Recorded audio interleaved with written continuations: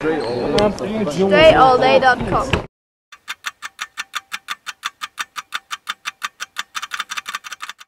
Something like this may be something that I could use, say, if I'm dribbling against a defender, they kind of try to beat me to the spot. I kind of spin off of them, keeping my hand above the ball. So I got to let it drop out of my hand as I do that dribbling spin move. I got a tutorial on that for those who need to check it in more slow motion than what you're seeing already.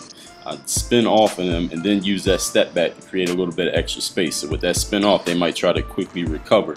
I use that spin off move to get them to back up just a little bit, and even if they don't back up, I'm stepping back. So if I create a foot, 2 feet, 6 inches of space, depending on the situation or how much space I need from that particular defender, how I get my shot off, how they defend, can they block my shot or whatever, am I taller, shorter, whatever space I need to get my shot off. That's the purpose of the step back. It's not about a certain distance. And then of course, you stepping right into that shot or hopping into that shot as soon as that dribble comes up. Thumbs up to like the drill, work on your game.